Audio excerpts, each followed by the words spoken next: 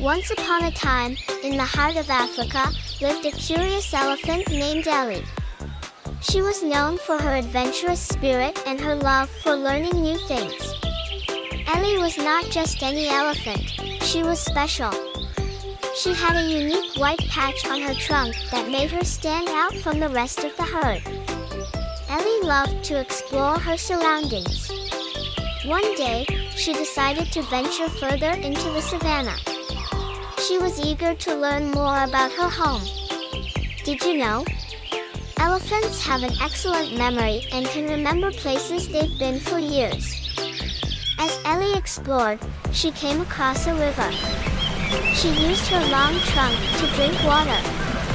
Fun fact, an elephant's trunk is actually a long nose with many functions.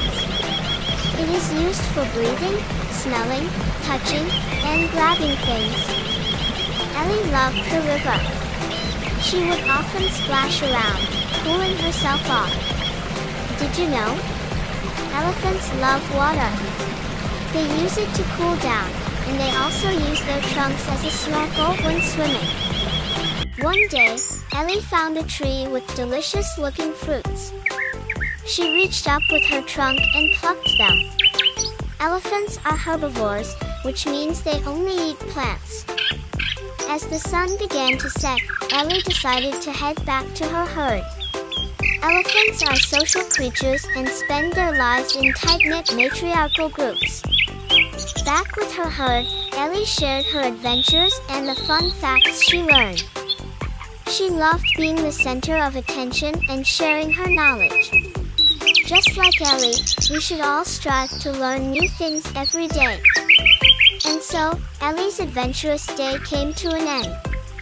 As she drifted off to sleep, she dreamt of her next adventure. Ellie's curiosity and love for learning made every day a new adventure. And that's what made Ellie, the elephant explorer, so special. Once upon a time, in a tropical paradise, lived a flamingo named Fifi. Fifi was not an ordinary flamingo, she was extraordinary because she loved learning new things about her kind. One day, Fifi decided to embark on an adventure to learn more about flamingos. She spread her wings wide and took her first flight, soaring high above the lake. As Fifi flew, she discovered that flamingos could fly at speeds of up to 35 miles per hour. She felt the wind rushing past her and the thrill of flying fast was exhilarating. Fifi landed near a group of flamingos. She noticed they were all different shades of pink.